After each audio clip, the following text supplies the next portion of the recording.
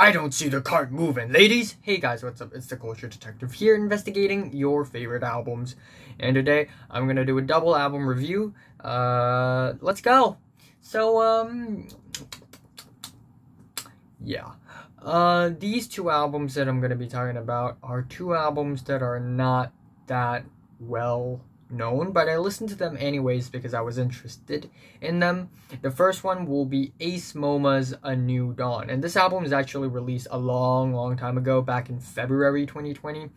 Yeah, I've listened to this album for many times now, and I actually quite enjoy it. I think it's actually not a bad album, not at all. So AceMoMa is actually a duo between AceMo and Moma Reddy, both artists from New York, and together they are a drum and bass house duo. And one thing that I dislike about this album is that it's not a very versatile album. It's actually kind of a repetitive album. There are tracks on this album that sound really similar with one another, and there are also tracks on this album that remain in the same style for the entirety of its duration. So it's a bit of a repetitive album, and this album is also not a very sonically adventurous album.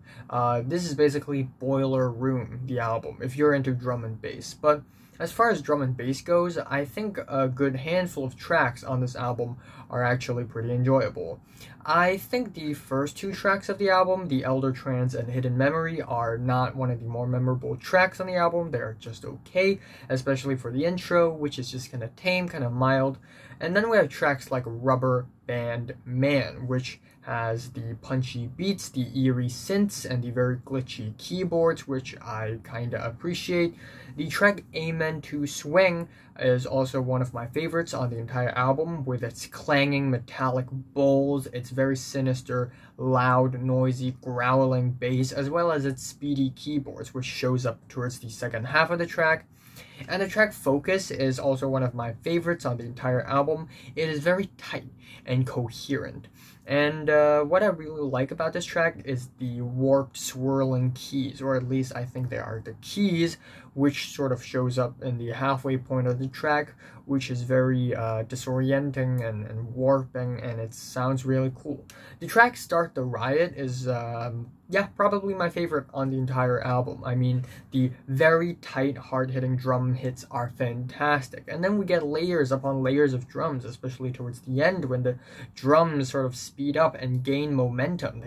They just sound really fantastic, really crispy clear, at the same time kind of chaotic, kind of cacophonous, while having order at the same time.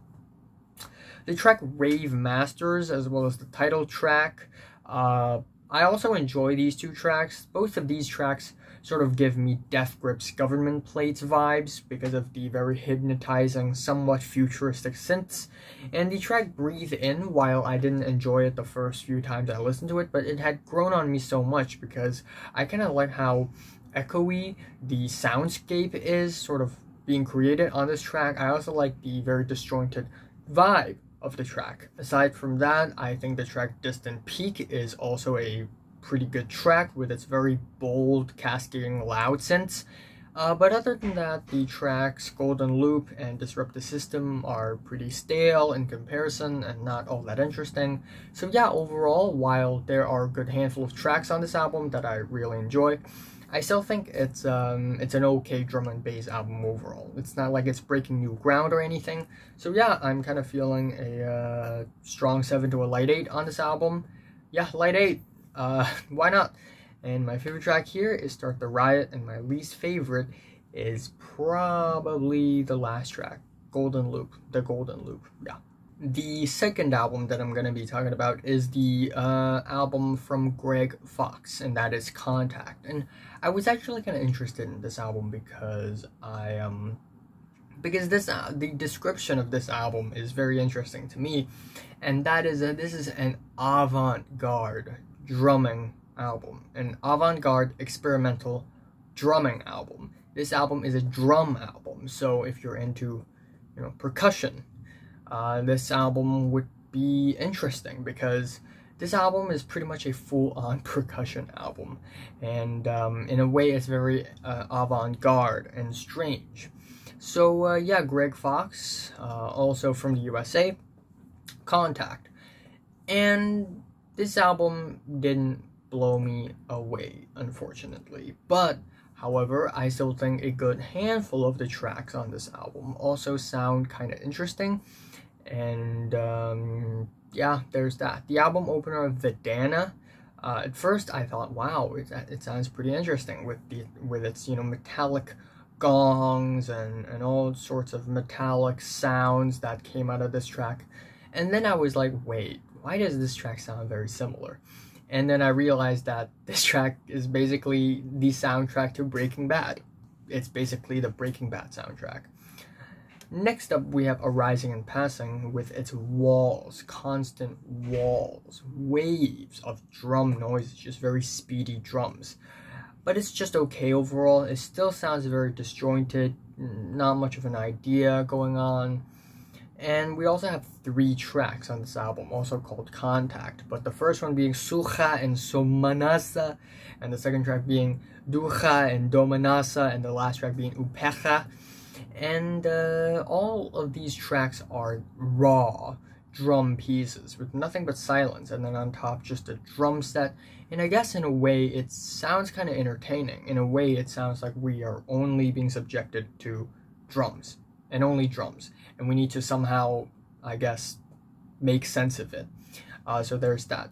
The track Parasthesia is a bit of an atmospheric ambient track, except it doesn't create all that much of an atmosphere, in my opinion. It doesn't create all that much of a vibe. Again, as far as an idea goes, I don't really see any idea.